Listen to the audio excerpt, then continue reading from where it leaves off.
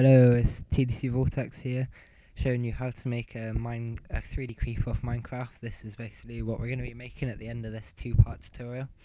The first part I'm going to show you how to make the model, and then I'll show you how to do the animation afterwards. So you're going to want to open up Cinema 4D and start a new project. Then you're going to want to make a cube and change the size so it's 50 by 50 by 50. Just do that now. You're then going to want to move it across a bit. It doesn't really matter how far, just keep it close to the start. And you're then going to want to add a new material in the material box. Not there, sorry. Over here you're going to then want to click this button here, open up the leg texture. There's two, I'll zip them and give you a download. Open that up, just click yes to that. And you don't need to do this, but this is just me checking it's working.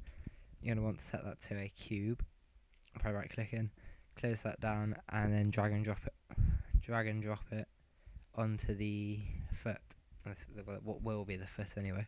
You're going to want to Control C, Control V this and rename them.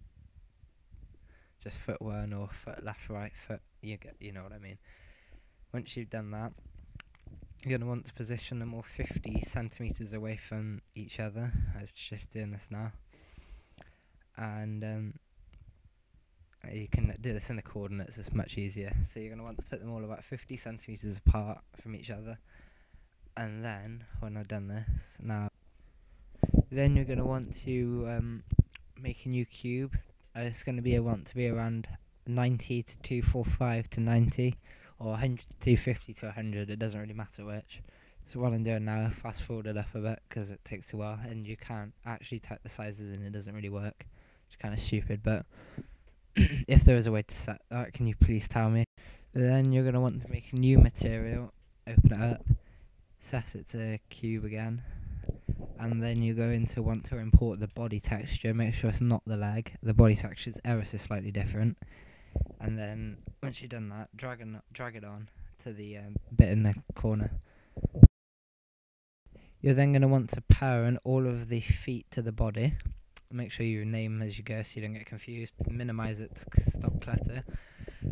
Pan around, make sure it all looks fine, and then add another cube and make it 120 by 120 by 120. Use the body texture on it.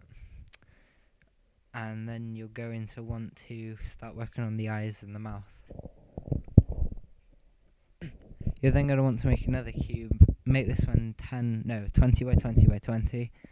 And make a new material and colour it black. And then you're going to want to position it about there. Just make the face now. You just keep duplicating the cubes, name them as you go so you don't get confused again. And parent them to the head at the end. Just position them into a mouth and whatever. If you can think of a better way of doing this, please tell me and I'll make an update tutorial again. Also, comment, rate, subscribe, and next week I will be releasing another video which will be showing you how to do animation, and if I can work out how to do it, how to make a creeper explode as well, which should be pretty sweet. So there you go, this is how to make a creeper in about 3.5–4 minutes. Pretty sexy looking as well. Just position them, you can shrink them as well, just make it look cool. Comment, rate, subscribe, and thanks for watching.